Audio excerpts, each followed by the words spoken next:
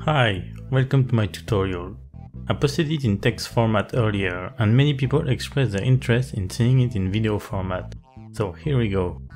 This is about making tails, wings and other accessories made of hair.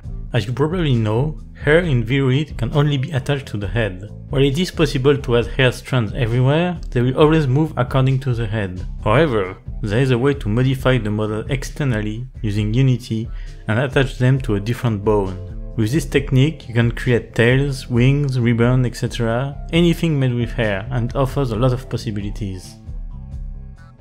So, first you want to create the tail itself in VRoid. Create a new freehand group, then move the mesh point by point to where you want it to be. After this, create hair the normal way. You're probably already familiar with that if you used VRoid before. Create a bone group for the tail. This is important and will be required for the process to work. When exporting, make sure you uncheck Enable Hair Combination inside the material reduction settings of the exporter. Now the next step is done in Unity. Any version is fine, but the more recent the better. Get the latest UniVRM package and import it in your project. Next, you need to import the bone weight transfer plugin, which can be found on Shigepon's booth page. Then, create a folder inside Assets and place your VRM inside of it. This will create a number of files within the folder. One of these files is a prefab. Take the prefab and drag and drop it into the scene hierarchy.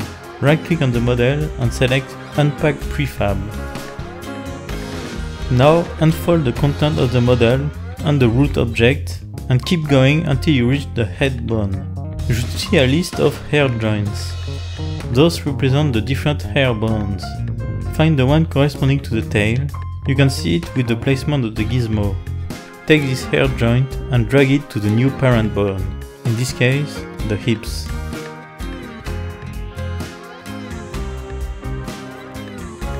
Inside the hairs object, you can find a list of every hair strand mesh.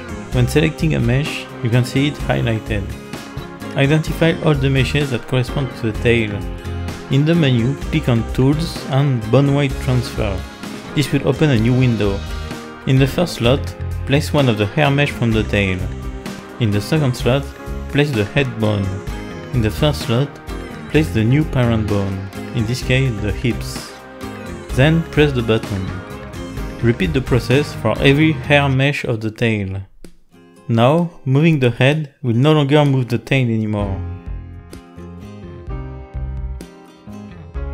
Once this is finished, select the avatar in the hierarchy, go to VRM, UniVRM and export humanoid.